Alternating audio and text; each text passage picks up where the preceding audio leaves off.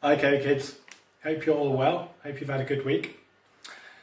Today's story is the next part in what's happened with Joshua and the Israelites, and we're going to see how they made peace in the promised land, and we're going to learn how important it is that they made peace, and also more fully how we can make peace with God. What do you think of when I say the word peace? Maybe you have had history lessons at school already that have talked about world wars and countries fighting and invasions, lots of hurt and pain, and at the end there's peace. Maybe you think of big things like that and lots of people, or maybe you think of something like this. Sit back, relax, and I'll be back in a couple of minutes. I think it's really important to get it right. Yeah, okay. Well, will you promise that you'll get it done by tomorrow? I need... Ow! Oh! Oh, hold on. Ow! Oh, Lego again? Oh, hold on a sec, please. Girls, please can you come and tidy up, my darlings? Right, there's quite a bit of Lego here. Please can you come and tidy up? Thank you. Right, yeah, okay. Yeah, so what? Yeah, tomorrow. Is that still alright? I was Yeah, wondering good. where that all was. I just, woohoo! Yes! Maybe I'll just Yeah, I know it's expensive, but we need to agree, otherwise we'll never get into contract. Yeah, I'll tell you what, you supply the red, you'll supply... Oh! Oh, hold on, dear, oh dear. Girls, please, I asked you to get rid of that Lego. You said that you would.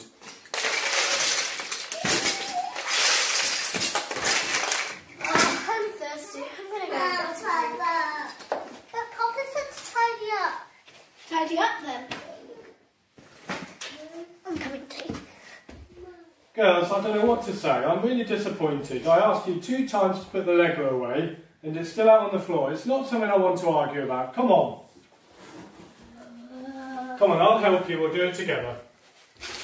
Mama's coming home soon. We don't want her to see all of this mess and to step on it, do we?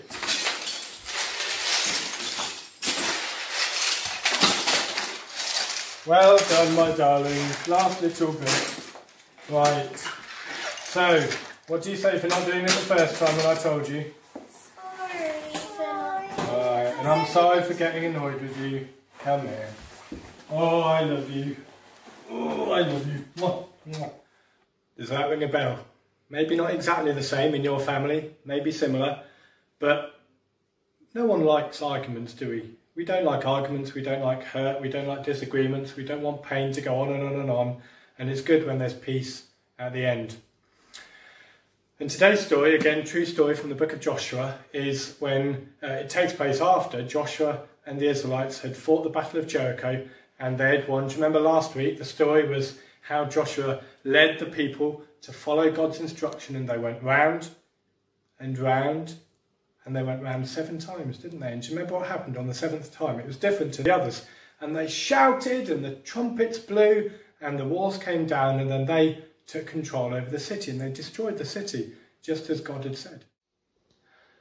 After Jericho, there was another city that Joshua and the Israelites destroyed, and news spread throughout the land how God was looking after his people, what the Israelites were doing, and how God was giving them the land. And it's important to know that God told Joshua and the people to totally destroy all the people that were living there beforehand, the people that were living in their new land. They were not to make friends with them. God said, don't make peace with them, because the danger was, God knew that there was a danger that they would make the Israelites forget him and start worshipping false gods.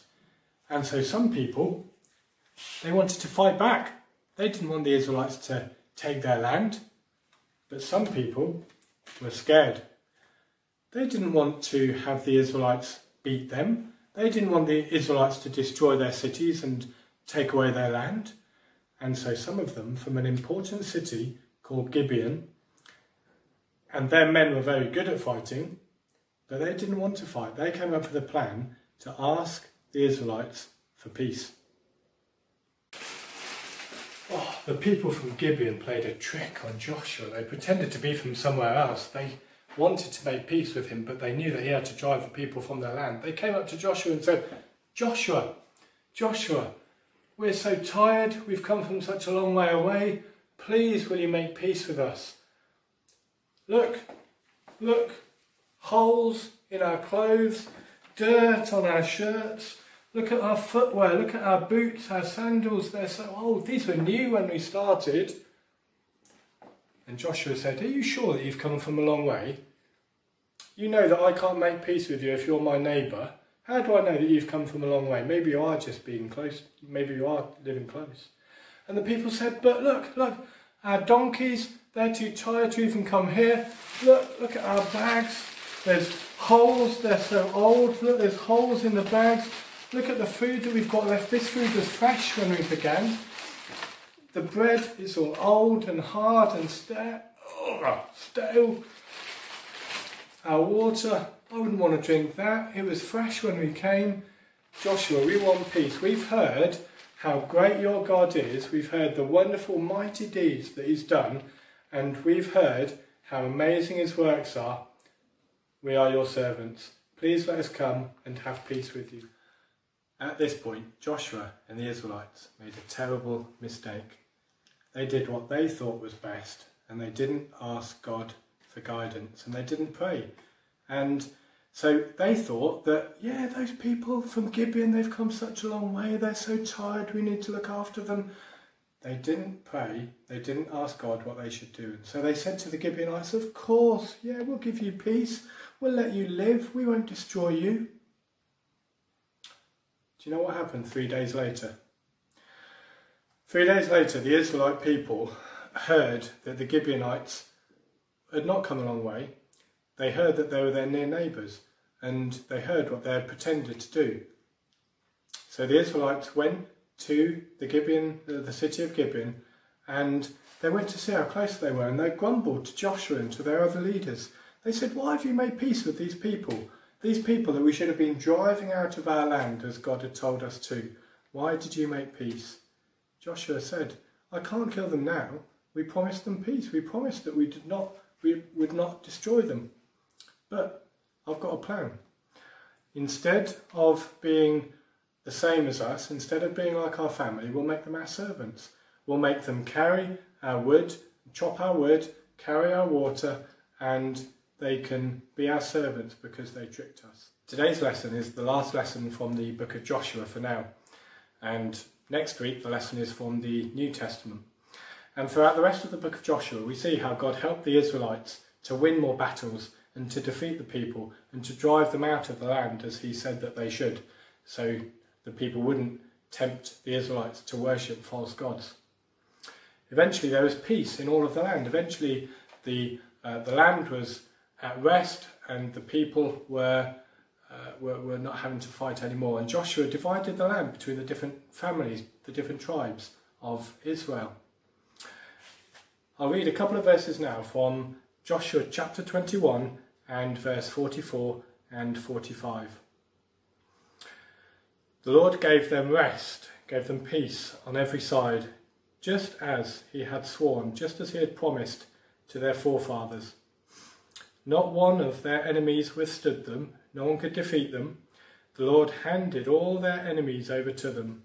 The Lord helped them defeat all their enemies. Not one of all the Lord's good promises to the house of Israel failed. Every one was fulfilled. Isn't that incredible? Every one of the Lord's good promises to Israel came true. Every one of the promises that God made to his people came true, and that's the same for us today. So, to sum up the story so far, and hopefully to try and help you to remember the story, first of all, we had the men from Gibeon came and they were pretending where they were from to Joshua, weren't they? They were pretending that they were from such a long way away because they wanted peace with the Israelites. They didn't tell the truth. Joshua offered them a partial peace. When he found out that they had tricked him, he offered them a partial peace, a half peace. He said, well, we're not going to destroy you because we've promised that we won't destroy you, so we can't go back on our promise, but things can't be the same again. You can't be part of our family, you'll be our servants. So it's like a half a peace, a partial peace. Now the wonderful thing, the wonderful promise that God gives us is that we can enjoy full peace, a proper peace with him. We can enjoy a proper peace, and we enjoy that proper peace because Jesus has died. And we don't have to pretend. We don't have to pretend that we're someone else. We don't have to pretend that we're better than we are. And the proper peace that we can enjoy through Jesus with God, it's not half. It's not that we're God's servants. We're invited and welcomed into God's family. Isn't that wonderful? And God wants us to come to him, come on our knees and ask him to forgive us for all the sin that we've done, all the wrong that we've done, all that we've hurt him. He wants us to come to him and say, God, we're sorry, please forgive us. And he has promised that he will give us proper peace, full peace, so that we can become part of his family. Isn't that amazing? And I'd like you to think of that today, think of that this week. And if you haven't yet asked God for that peace, if you haven't asked God to make peace with him, then ask your parents more and think about him more this week, and something that you need to do for yourself. Thank you for listening, and hope to see you soon.